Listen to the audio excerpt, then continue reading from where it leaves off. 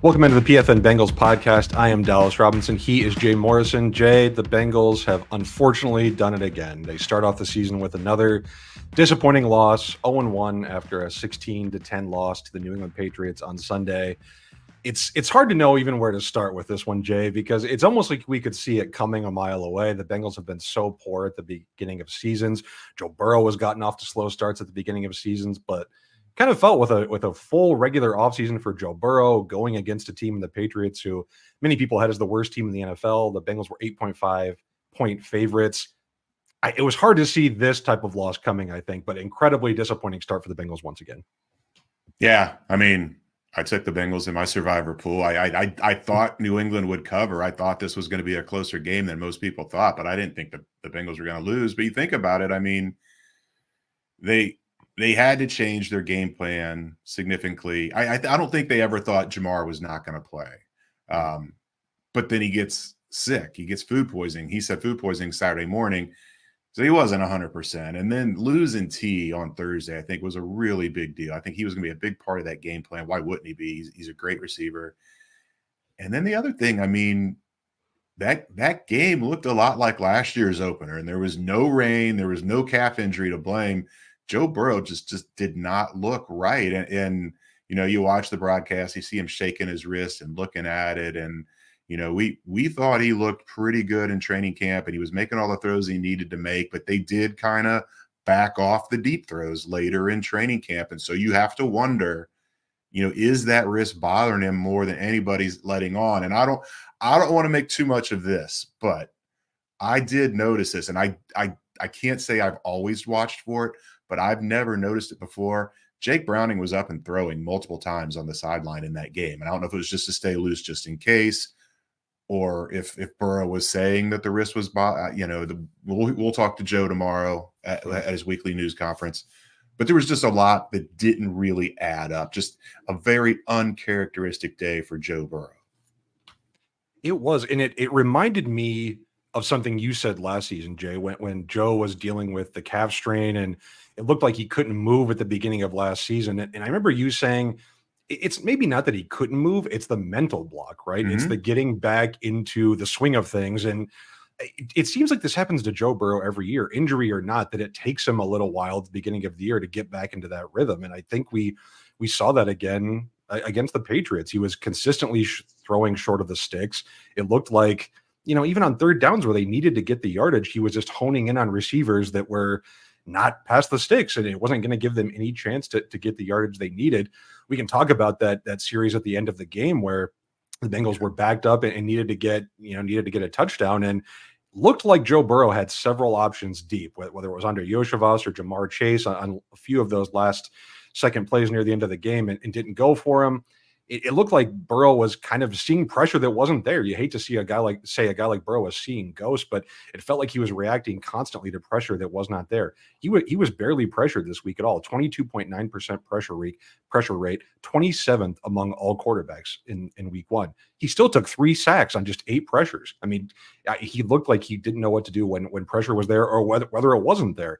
He did make some nice throws. I thought a couple of nice throws, but for the most part, he just did not look like the quarterback that we've come accustomed to seeing. I think you're totally right.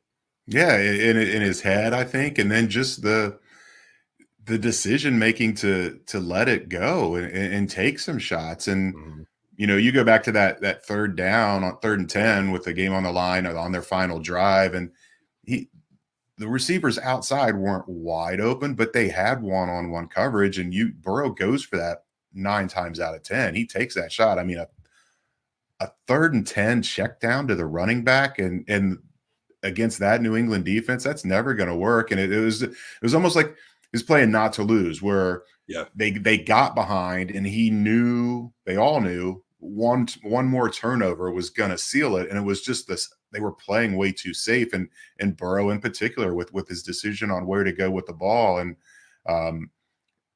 the pressure thing's a good point. And you notice that, you know, second play of the game, Trent Brown just gets whipped, and then Burrow gets hit from behind on the wrist. Maybe that was what led to everything. He fumbled. He got the ball back, but that happens on the second play of the game. That's got to be in your head. And then the first down or no, I'm sorry, the third down when he checked it down, Trent Brown got bull rushed, and there was such separate. I mean, the defensive end did not get to Burrow, but there was such separation where that's one where if Trent Brown just maintains contact, even if he gets walked back, that's where Burrow escapes to the right and he can make that off script throw on the run. And he couldn't take that chance of trying to roll out to the right because there was such separation between the defender and Trent Brown that he could have closed easy on him. So there was just a lot that played into it. But Joe Burrow, this is going to have to be a bounce back game. He's going to have something to prove at Kansas City on Sunday. And I thought there were stretches like where he got into a little bit of a rhythm. Like after halftime, there was a stretch where he completed 4 straight passes to Chase, Irwin, Brown, and Gesicki. But it was still all short stuff. There was nothing down the field. And right after that came that 4th and 2 call that we've talked about. That it seems like Joe Burrow checked into that 4th and 2 call into a wide receiver. Okay, he checked into that to a wide receiver screen to Andre Yoshivas. Just did not make any sense to me. I mean, Jamar Chase is blocking on a critical 4th and down play. You have no numbers advantage on that side of the field. You throw short of the sticks. Yoshivas has to like turn around to catch the ball and then try to get upfield and beat somebody. It didn't make a lot of sense from that perspective. And I think that was just one of several mistakes. Burrow just not taking any shots down the field was incredibly surprising.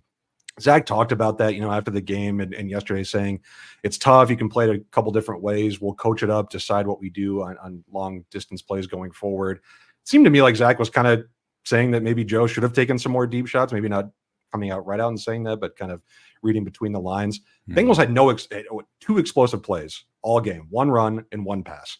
The only other team in the NFL in week 1 that had 2 explosive plays was the Chicago Bears, who looked awful on offense. The Bengals' second longest play of the game was the 20-yard pass interference that Andre Yoshivas drew. Beyond that, there was the Jamar Chase 28-yard run.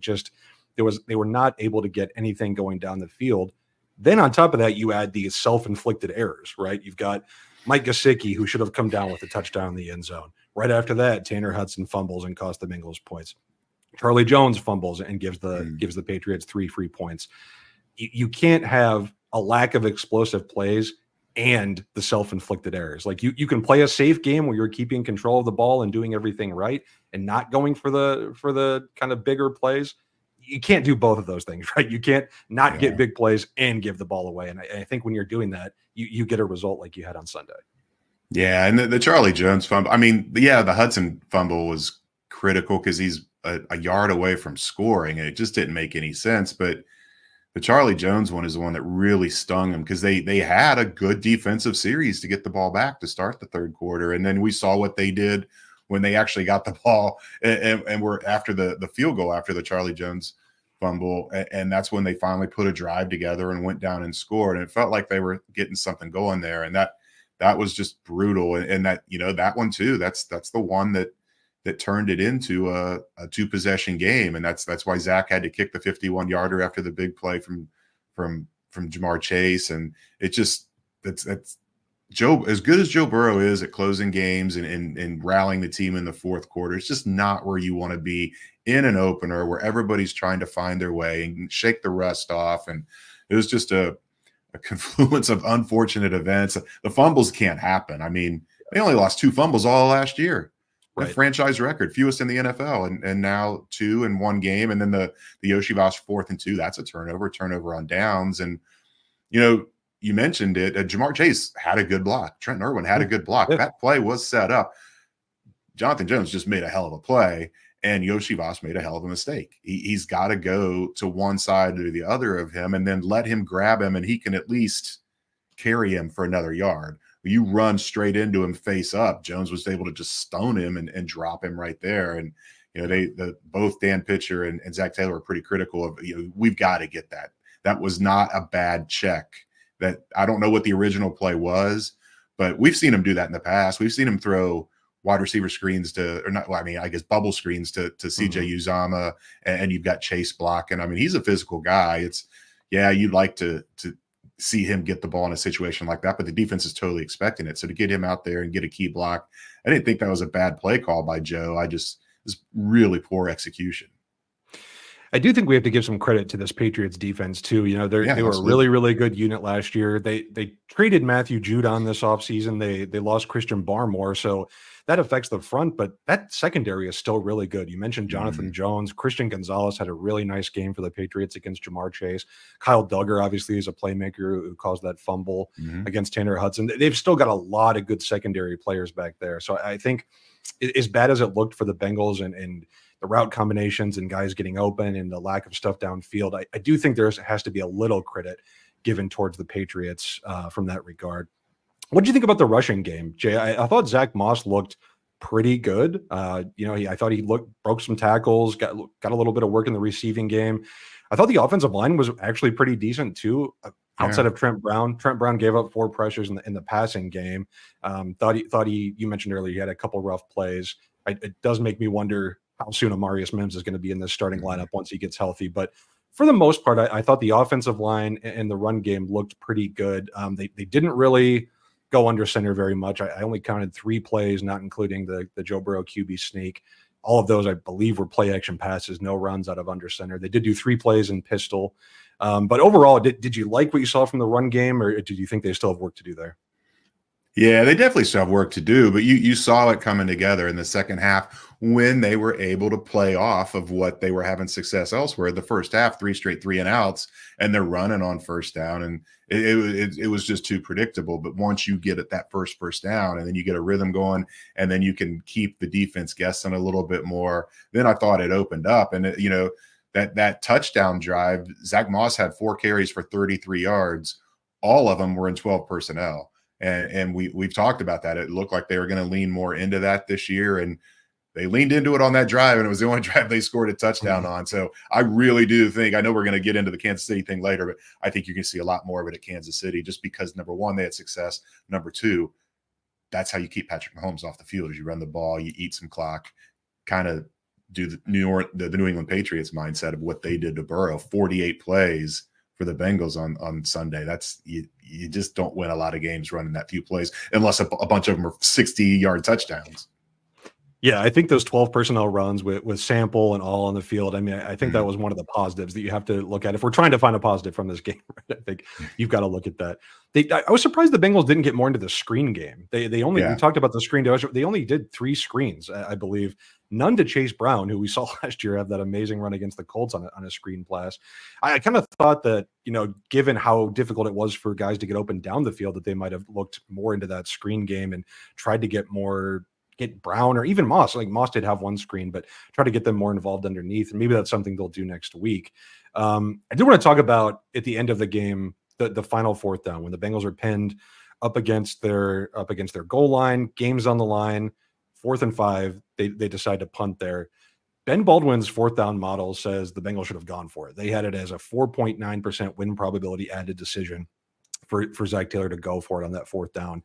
It's I think most NFL coaches probably are going to punt there. They don't want to. I mean, if you don't get it that 4th down conversion, the game is over. The Patriots can kick a field goal and end the game. I think I would have gone for it, honestly. I mean, you have not been able to stop Ramondre Stevenson all day. You are banking on stopping the Patriots and not letting them get a couple first downs on the other side. Anything that adds more than like 2% win probability, typically that's like a must go situation. So to be at almost 5%. For me, that would have been a go for it situation. I guess I'm not surprised Zach Taylor didn't go for it, but I would have seen the logic there. Yeah, there was a lot of boos in the stadium. I mean, in the moment, I was of the mindset that was the right thing to do, because you're right. The Bengals defense could have stoned them for no gain on 3 straight plays, but it's a gimme field goal. Then you're down 2 possessions and out of timeouts, and it was just it would have been a lot to ask. If it was closer to the middle of the field where you think you could get that stop and force them to punt, then yeah, I would go for it. But backed up that far in your own end, at your own 15, I mean, it's going to, like I said, a gimme field goal, even if you stop them on 3 straight plays. So I didn't have a problem with the decision there. And especially yes, Stevenson had been running on them all game, but you get them in a situation where they're going to run, they have to run, and you have to trust your defense there and say, okay, we can get off the field. And that might have been the most disappointing part of the entire game. Yes, they gave up a ton of yards, ton of missed tackles and all that, but when everybody in the stadium knows exactly what's coming and they're still ripping off double-digit runs, that's when you really have to question this run defense. And I think that's why I would have gone for it. Like I think Zach Taylor saying he trusts his defense is kind of what coaches have to say, but I don't know how you could trust your defense after the game that Stevenson had. I mean, you were banking on stopping them. As I think trying to convert a fourth down and 5, even if you're backed up against the goal line, is a better decision there than banking on your defense. But we'll see what happens with the Bengals getting that position again. Now this one, maybe I'm a little too Madden brained for this, but I thought that after the Bengals made it 13-6, I thought they should have gone for 2 in that situation. I don't think you're going to see coaches do that much. Maybe in the future when coaches become more friendly with analytics, but you go for 2 there, you get it. It's 13-8. Even if the Patriots go on the other side and get a field goal, it's 16-8. It's still a 1 possession game. I mean, you're down 13-7. The Patriots go and get a field goal, which they did. It's a 2-score game again. Time is running out. You know, I think coaches eventually will get more wise to those situations of trying to keep things in a 1-score game when time is running out. I'm not surprised Zach Taylor did not go for 2 there, but I thought that was a situation where maybe they could have given themselves a little bit of advantage by going for 2 there. Yeah, I didn't think about it in the moment, but you're right, because even worst case scenario, you don't get the 2-point conversion. Exactly. New England goes down and scores and goes for 2 and gets it. It's still 21-6. It's still a 2-possession game. You only need 1 2-point conversion.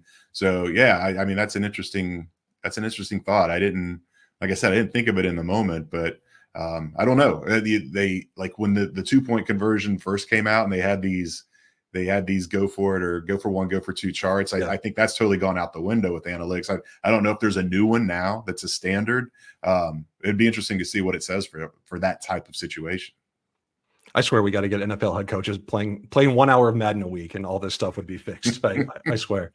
Let's talk about the defense, Jay. I think the defense had some good moments. I mean, they held the Patriots to not that many points, right? I mean, this was overall not that bad of a performance when you look at just points scored, but the underlying metrics I think were a little more disappointing. 118 of Ramondre Stevenson's 120 rushing yards came after contact, constantly missing tackles, right? PFF had them with 13 missed tackles on the week, which was second most among all NFL teams.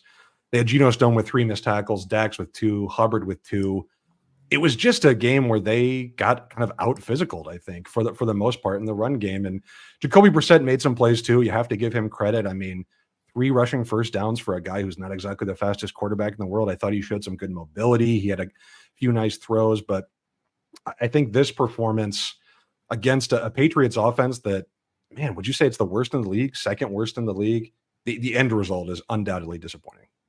Yeah, and the missed tackles it's got to be maddening. I mean, Lou Anarumo talked about it last week. He was lamenting how bad the run defense was last year and how he was confident it was going to be better this year. And he said, I hate to keep going back to it. We had 200 some yards of after contact last year, and it's 138 in one game this year. I mean, Stevenson had 118. Antonio Gibson had 20. I have a different metric. I was using Sport Radar, and they had him with 10 missed tackles.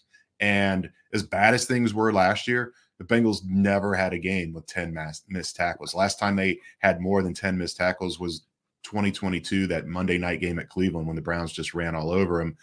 You look at the missed tackles. They had Dax with 3 missed tackles. Those plays, 14-yard gain for Stevenson, 16-yard gain for Stevenson, 9-yard gain for Stevenson. They had Geno with 2 missed tackles. They were both on plays when Dax also missed tackles. Von Bell had a missed tackle. That was a 17-yard gain for Stevenson. B.J. Hill had one. That was a 12-yard gain. And Pratt had one. And that was an Antonio Gibson yard gain for 8. So, like, not all missed tackles are equal. Sometimes you miss one and then somebody else is right there to rally. And that's not what was happening.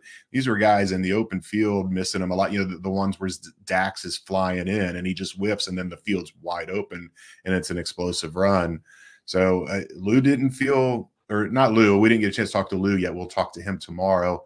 But the players in the locker room, you know, especially Logan Wilson, said he thought scheme-wise everything was there. The run fits were there. They were in the right position where they needed to be. The positioning of the technique was what he took issue with, because I was asking him, about, well, how do you fix missed tackles like that when you guys never do anything? There's no live periods in training camp, and you don't do it in the season either. It's tackling drills, but you're not actually taking guys to the ground. And he said it's not so much the technique of getting guys on the ground. It's the technique of being in the right position and being on the right shoulder and everything that goes into before you actually wrap the guy to take him down. And it's something they have to get fixed, because, and again, Isaiah Pacheco breaks tackles regularly. He does it to good teams. Imagine what he's going to do against the Bengals. Imagine what a fired up Samaje Perine's going to do to see his old team when he gets some chances. So yeah, it's a pretty urgent thing that has to get fixed. Let's look at the pass rush. Per True Media, the Bengals pressured Brissett on 44.8% of his dropbacks, which was the most any quarterback was pressured in week 1. It didn't really feel like that, though, because they didn't really finish as much as you would like. Trey Hendrickson, 26.1% pass rush win rate, 7th highest among edge rushers in week 1, but no sacks, right? Sheldon Rankins, 11.8% pass rush win rate. No other Bengals defender was above 10%. So I think there's an issue of, if you've got one pass rusher who's constantly winning, which Trey Hendrickson was, but you've got no one there to pick up the slack, right? You've got no one there to get a cleanup sack. There was a 3rd and 2 at the start of the 4th quarter where Trey Hendrickson beat the Patriots left tackle almost instantly gets a win. Sheldon Rankins is right there to clean up, and he really should have got the sack or at least taken Brissett down. Brissett just kind of gets right by him, kind of evades a tackle, and gets a first down, a rushing attempt. I think you saw that a couple times where Hendrickson was getting pressure. He was getting to Brissett. Brissett was just able to escape, and whether it's the other Bengals defensive linemen, whether it's Jermaine Pratt and Logan Wilson, who I think Logan Wilson did have a great game. He had several pressures as a blitzer from the second level as well. But I think there were opportunities there where Brissett could have been stopped before. I mean, 3 rushing first downs for a player of Brissett's caliber, who is not a rusher, who's not a mobile guy, is just, it's not what you want. And going back to the missed tackles, I think Geno Stone had kind of a bad game for his first Bengals debut. He should have had an interception in the end zone. It was on that near touchdown by, I think it was Hunter Henry. He should have picked that ball off. He had 2 or 3 missed tackles, which we mentioned, and missed tackles, as good as Geno Stone was for the Ravens last year with 7 interceptions and playing well in coverage, 19% missed tackle rate for the Ravens in 2023, 11th worst among all safeties. So I think that is an area of his game where he could get better as his first season in the Bengals, as a Bengal goes along. There were just some other concerns, man, that I just thought were just kind of shocking. Like Austin Hooper beating Jermaine Pratt for first downs. Like how does that happen? Austin Hooper is not a guy who is getting yards after the catch or who has really been involved much in pass games. He's a blocking tight end for the most part. There was a play at 3rd and 2 with about 1:45 before halftime that I just had to bring up. The Bengals are playing a soft zone coverage. It's kind of near the goal line. Patriots are trying to run out the clock. It's a 3rd and 2. They just run a mesh concept, right? With 2 crossers over the middle. We all seen mesh. If you play Madden, the receivers are supposed to get so close that they can basically high five. Cam Taylor-Britt is not really close enough to KJ Osborne, who just sits right down the middle, gets the first down, enables the Patriots to run out the clock. They kick a field goal. It's 10-0. That situation, I think you've got to know down in distance. It's 3rd and 2. The Bengals had 3 deep defenders guarding, I think it was Hunter Henry, in the end zone. You don't think the Patriots are going for a touchdown in that situation. They're probably trying to get a first down, extend the clock, and make sure the Bengals don't get the ball back. I think little things like that, knowing situations, and what you mentioned too, technique, being in the right spot. I think it's all stuff they're going to have to clean up. Hopefully it's just week 1 and they'll get past that, but it's all very undoubtedly disappointing after week 1. Yeah. So Hendrickson, he was really good. And Sam Hubbard was not. He just didn't get a lot of pressure. And you think about, they talked about how they were going to have to limit Jamar Chase because he didn't practice all of training camp. And neither did Sam Hubbard. Sam Hubbard got hurt first week. It might have been the second day of camp, and he hardly practiced at all. And yet he played the lion's share of the snaps. I mean, Joseph Osai had 13 snaps. Where was he? I think a big part of that was Sam is still a very good run defender, and the Patriots were running the ball so much. I don't think they wanted to take Sam off the field. But there were so many times when Trey Hendrickson was just getting pushed a little. I mean, Jacoby Brissett, I'm sure, smelled his breath on multiple of those pass rushes, but he just never was able to get a hold on him. And Trey spent a lot of time pointing at the video board and trying to get the ref to watch the replay, complaining he was getting held, and he always gets held.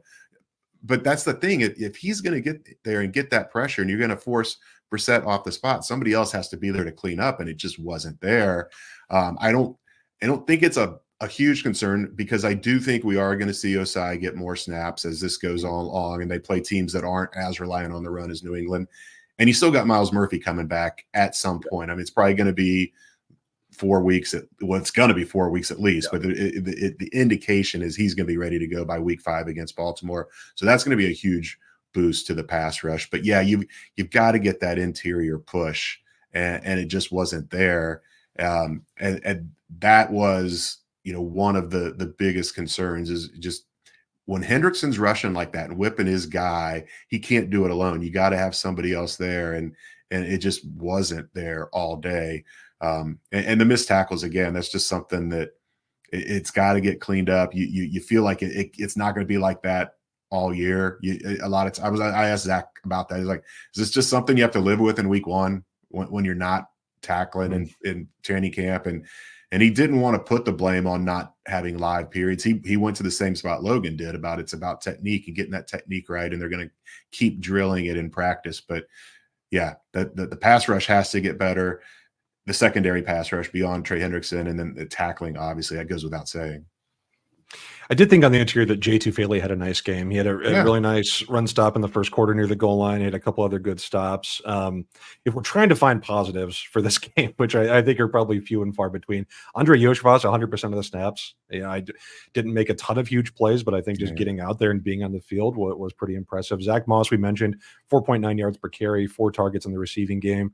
Offensive line, again, outside of Trent Brown, who, you mentioned Sam Hubbard didn't practice during the summer very much. Trent Brown didn't practice very much either. So I think it's fair to give him a little bit of a break here early on and see if he's better in week 2. The Bengals were 3rd in FTN's adjusted line yards, which tries to divvy up credit for the rushing attack between the running back and the offensive line. So I think from that perspective, you're pretty happy with how they played in the run game. Other positives, I think, Ravens and Browns also lost in week 1. The Browns did not look good at all. Deshaun Watson looked about like the same quarterback we saw last season. Steelers won, but didn't look that great. Didn't score a touchdown. 15 or 18 total points with Justin Fields against the Falcons. So there are some things I think a little bit of silver lining we can look at, but it's, for the most part, it's another disappointing week 1 game. And I guess we can look forward to week 2 now. Yeah, I mean, that's what the coaches were talking about yesterday, is you got to bury it. They had a 2:00 staff meeting. The locker room was open to the media from 2 to 3. The staff meeting was going on at 2. That's usually like a 3 to 5 minute meeting. It was a 15-minute meeting. It was, or close to 15. I think it was more like 13. And when that let out, nobody stopped it. A few people stopped at their locker, but most of the guys grabbed their stuff and went home. They were done for the day. They weren't interested in rehashing it. They know what the questions are is everything that went wrong in that game, and then the dreaded, is this a must win going to Kansas City in week 2? Nobody wanted any part in answering that, but Dan Pitcher talked about it. The offense coordinator is, you got to bury that game. We had that meeting. It's over. It's done with. You can learn from it. Absolutely. You got to stop thinking about it. Got to move on to Kansas City. Things are about to get a lot more difficult, right? I mean, we don't need to tell you that everyone knows who Patrick Mahomes and Andy Reid and the Chiefs are. The Bengals are 6-point road underdogs this week in Kansas City. Jay, you're going to be at this game. You're going to be in Kansas City watching this live. It's hard to even preview a team like the Chiefs, because we know who Patrick Mahomes is. We know what he's capable of. We know what this offense is capable of. We know that the Chiefs now have a top 5, maybe top 3 defense. It's a really, really difficult unit to plan for. If I'm looking at a couple things, if I'm looking at the Chiefs offense, I think you've got to be concerned about what Rashee Rice is going to do over the middle of the field. He went off for the Chiefs against the Ravens last week. The Chiefs were constantly getting him lined up against linebackers, against bigger players who just had no hope of covering him over the middle of the field. Then you add on top of that a guy like Xavier Worthy, who can do all sorts of things deep down the field, who can get those explosive chunk plays that the Bengals had so many issues with last year. We saw him score on an end around in week 1. Then you've got Isaiah Pacheco, who is he going to go for 175 yards against this Bengals defense? If Ramondre Stevenson can do what he did, what does Pacheco do with a much better offensive line? think there are a lot of questions here. If you're looking at this offense, Jay, what would you be most concerned about from the Bengals' perspective as you go into week 2? Well, you mentioned all those concerns, and they still have Travis Kelce too. I mean, he's aging, and he didn't have a great game against the Ravens, but the tight ends have traditionally been a thorn in the side for the Bengals. So that's another thing to worry about. I mean, I think the number one thing that you worry about is I go back to that game against Houston last year, and you play a quarterback capable of extending plays, and that it's a hard to plaster for that long. And yes, they've revamped the secondary, but that pass rush better be on top of Mahomes. I mean, the book is you don't blitz that guy. And we saw them do this to Jacoby a couple of times where they only rushed 3 and dropped 8. And that was kind of the key to the success in their comeback in that 2021 AFC Championship game. So I wonder if Lou goes back to that and just rushes 3, but you're playing with fire with that too, because eventually someone's going to come open, and you've got explosive guys all over the field. I mean, Rashee Rice is incredibly fast, Worthy 2 touchdowns in his debut, and then Kelce just finds a way to work his way open. Whether even in a zone or whatever the defense is. So I don't know, that the number one concern is always going to be Mahomes and defending him, and then offensively for the Bengals, and then defensively for the Chiefs. I mean, Chris Jones is just so unique, and his size and his get off for a man of that size, and his ability to move around. We saw in the championship game in 2022, they played him out at defensive end a lot. He could be a nightmare. And if you're talking about Joe Burrow still kind of feeling a little bit of effects of the wrist, you don't want to see him going to the ground very often. And Chris Jones has a tendency to get to the quarterbacks and take them to the ground, sack them, or hit them even after they get rid of the ball. It could be a huge game for Volson, Kappa, and Ted Karras to try to keep Chris Jones somewhat in check.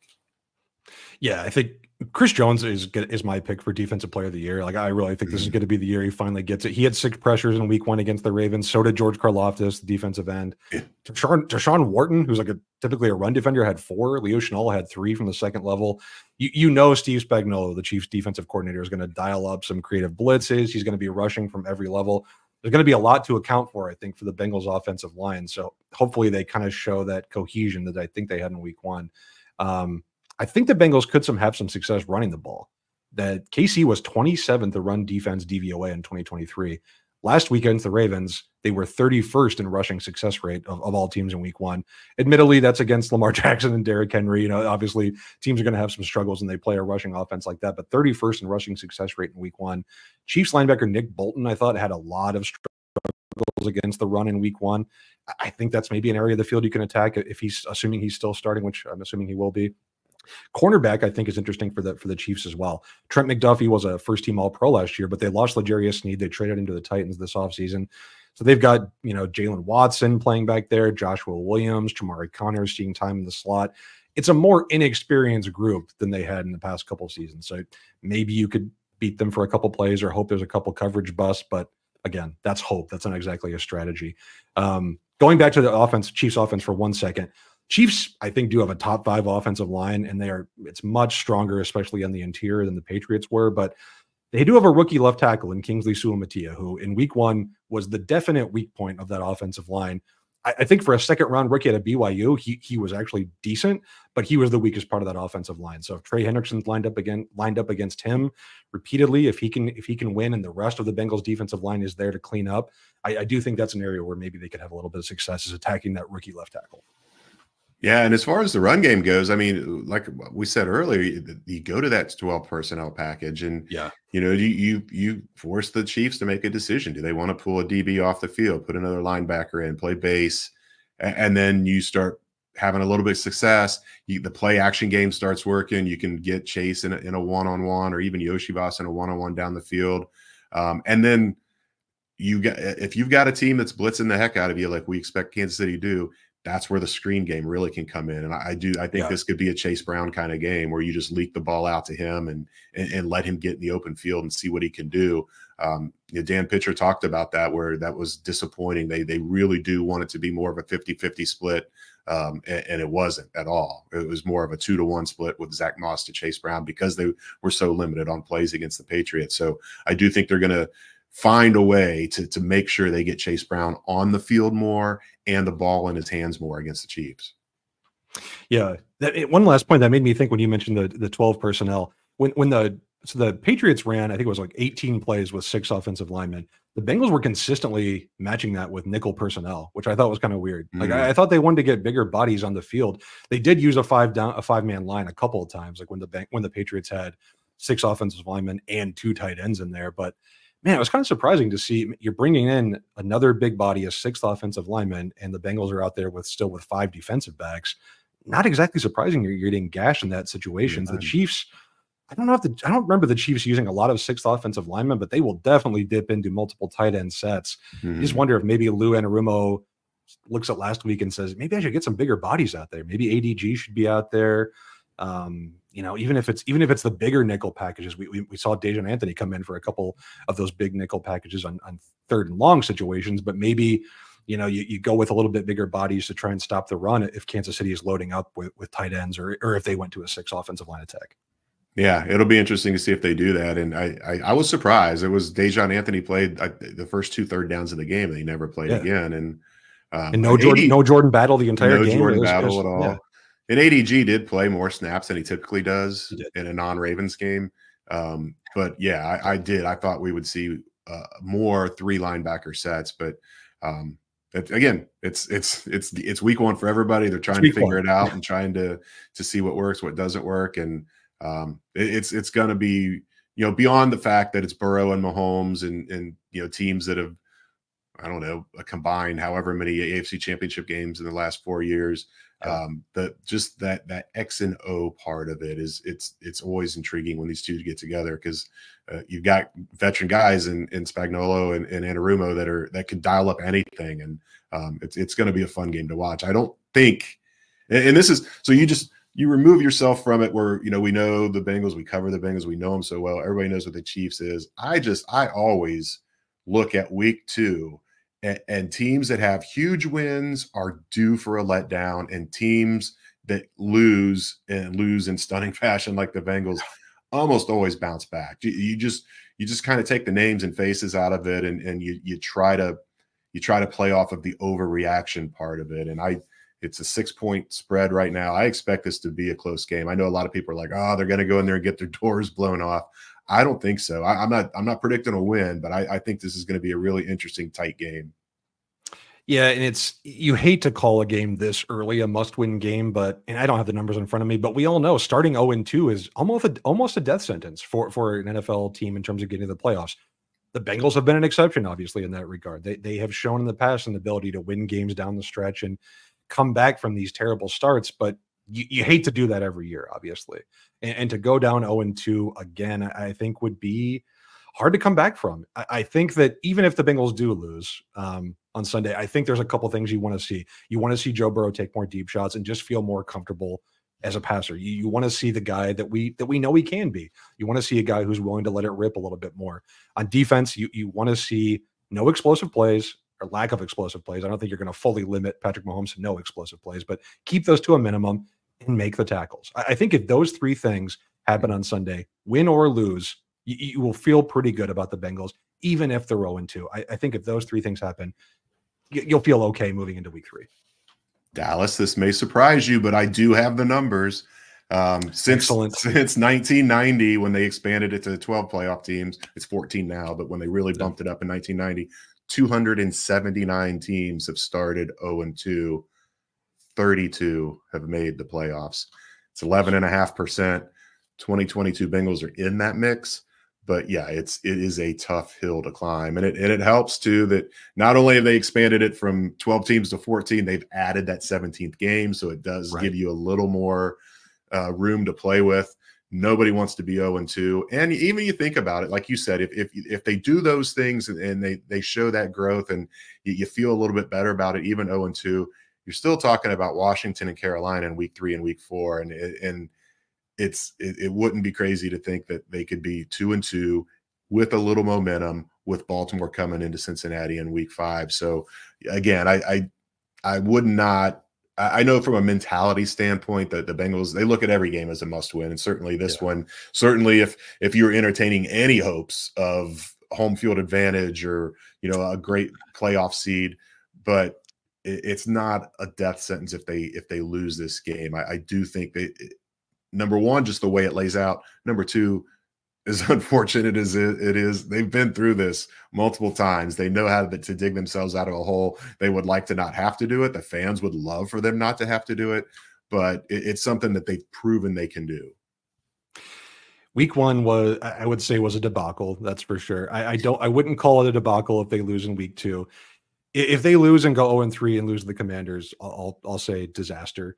If they lose to the Panthers in week 4, I don't even know if there's a word for it, what that would be. If anybody watched the Panthers yesterday, good God. I mean, I cannot remember an NFL team looking that bad. Bryce Young, I'm sorry, man. I don't think he's an NFL caliber quarterback at this point. I'm not sure if he ever will be. It was so rough. I know we think that we kind of had a lower view of the Patriots going into this game, but they are far and away more talented than what the Panthers are right now. So once we get to week 4, we can talk about that, but I don't think we're quite in disaster mode just yet. I think it could get there late in the year, but I don't think we're there quite yet. Anything else, Jay, on this week 1 debacle, on next week, on what's coming up? Enjoy your trip to KC, of course. I think there will be some barbecue involved, I hope. I'm assuming there will be some adult beverages involved. I don't know what else you got planned, yeah. So my dad lives out there, so I'm going to stay with him. I don't know. I'm sure there'll be a beer or two at dinner, but it's not going to be a crazy, like a normal Saturday night when I'm out with all the beat writers. I'm just going to take it easy, go wherever he wants to go. Maybe, I'm old, he's older, or maybe he wants to do like a 4:00 dinner on Saturday after the plane lands. And so, early bird special. Yeah. I mean, it's always great to see him. And I am looking forward to the trip, but it's going to be a little bit different. The last few trips out there have been some late nights and some tired game days, and I know I'll be fresh, especially with the 4:25 start on Sunday. But yeah, it's always fun going out there, and it's becoming a thing. What is this? I think this is going to be the 6th time that they've played. Burrow's 3-1 against Mahomes. I don't think anybody else is anywhere close to that kind of win percentage against Patrick Mahomes. So we'll see how healthy Burrow actually is, but anytime he's back there, you feel they have a shot. And I think this is going to be a really fun, intriguing game to watch on Sunday. Yeah, I can't wait for it. I'm sure Bengals fans can't wait for it. We've been waiting for this since the schedule came out, right? Waiting for this game. Everybody enjoy the game. We will be back next week to recap everything. We'll talk to you then.